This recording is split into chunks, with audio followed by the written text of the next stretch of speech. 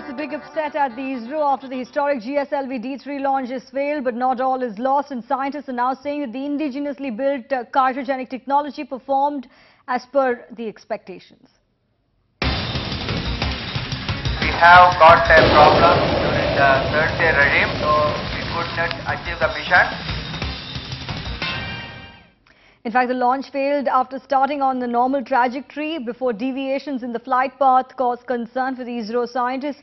ISRO now says that it stopped receiving data from GSLV-D3 rocket 5.5 seconds after its liftoff.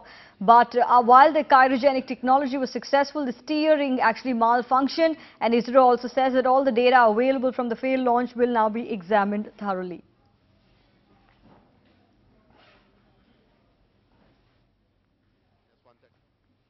Up to the burnout of the second stage, and the vehicle got a velocity of 4.9 km/s as planned.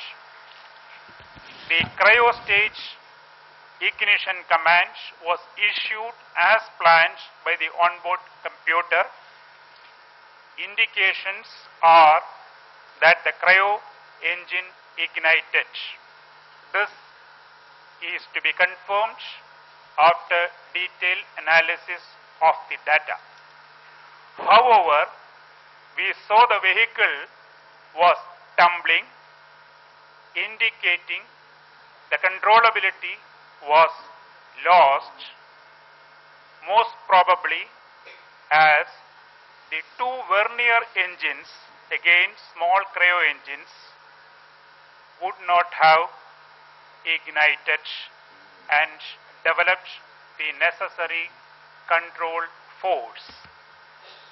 The detailed analysis of the flight data would be carried out, and we would find out the reasons for the non-ignition of the vernier engines.